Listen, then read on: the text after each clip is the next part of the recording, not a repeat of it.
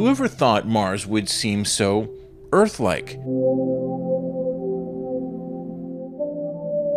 Every picture the rover Perseverance sends back of its rocky terrain and climate is more amazing than the last.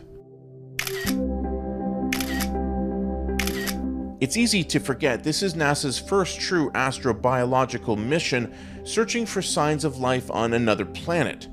Scientists are uncovering the mysteries of the red planet in real time. We have confirmation of entry interface. And when its secrets are revealed, the odds are good a Canadian will have a front row seat, like Montreal native and current NASA engineer Farah Alibay, or perhaps in the future Toronto's Shamira Andres, whose trajectory has taken her to the European Space Agency. Touchdown confirmed. Along the way, they're rewriting how we perceive people in and around mission control.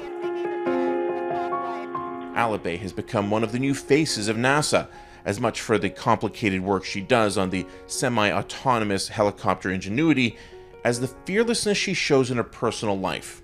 Her singular focus right now is on Ingenuity, which could arguably be one of NASA's greatest achievements.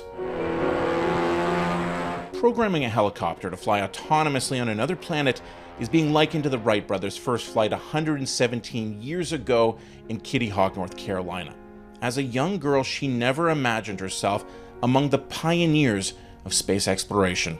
I didn't have that growing up. I didn't have someone who looked like me in this position, right? I think I grew up in the 90s where, like, sure, there was a lot of interest in space, but a lot of people in these positions were white men. And it took a while for me to even allow myself to dream that I could be part of these people. Fortunately, she never gave up on her dreams. And while the Mars rover is named Perseverance, it has nothing on Alibay, who moved to England as a francophone teenager before attending prestigious Cambridge University. When she struggled, it made her work that much harder. And when NASA didn't hire her at first, and then again and again, she always looked for another door to open. It's not like the first NASA internship I put in that they accepted. I probably had like 50 of them rejected, and one day someone took interest at a dinner at a conference, took interest in my research and offered me an internship. Around the same time NASA's Ingenuity project was conceived in 2013, a young Filipina Canadian was imagining her future to be on a different, more artistic stage. And Shamira Andres was singularly focused on ballet until a ride on a roller coaster changed her life. It was a high school science project, ride the coaster and take measurements, but it lit a fire inside her to study the mysteries of the universe. She ultimately chose to pursue science, but ballet was always tugging on her to return.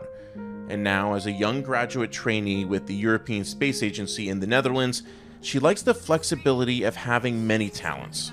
For me, I would really love to be a dancing astronaut, if that is a profession that I can make. But for now, I'm trying to find my passion in planetary geophysics and science communication and education. To that end, she's also the president of a group called Students for the Exploration and Development of Space. Yes, she likes to keep busy.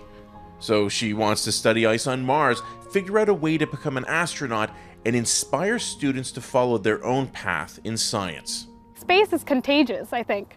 So once you've talked about space to someone and you've got them hooked, it's kind of the hook that you need to just get them interested and start talking about it. 3, 2, 1, 0. Canadians have a long history inspiring space exploration. After the Canadian government scrapped the Avro Arrow project in 1959, many of its engineers moved south to contribute to the moon landing. In many respects, not much has changed in the last 60 years. For Canadians to explore the universe, they first have to leave Canada. We have the brains and a space agency, but there are limits to what is done here. We don't have NASA, we don't have the various NASA labs, but there's definitely, there is an ecosystem. Where Canada excels is in education. McGill professor Ina Scharf's research into automation and space debris attracts international students, but she knows they'll take what they learn from her and go far. And I think that's a great thing. That's a great thing, but I hope that they'll come back eventually. I hope they'll start companies or come and work for the companies that we have here. For every rule, there's an exception. And Eitan Bulka is just that. When he's finished his PhD at McGill on increasing the autonomy of unmanned aerial vehicles, the Boston native hopes to find a job right here.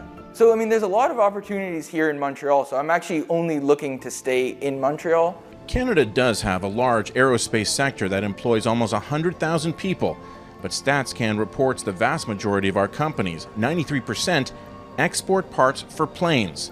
Yet Bulka sees opportunity. So I think when you get very specialized, in the past it was, you kind of had to move to California. But now a lot of these companies are first of all, there are more in Canada and in Montreal, and they're more open to having remote employees.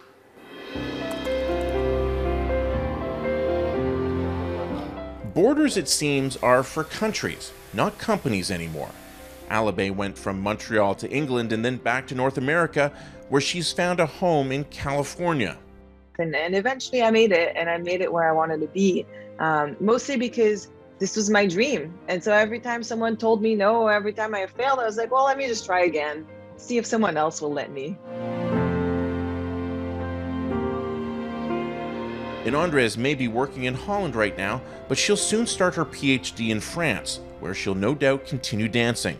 As precise as she is, she likes to point out there's no linear path to the stars. For me right now, I think there are a lot of possibilities. Not everything is impossible. Possible just takes time, right?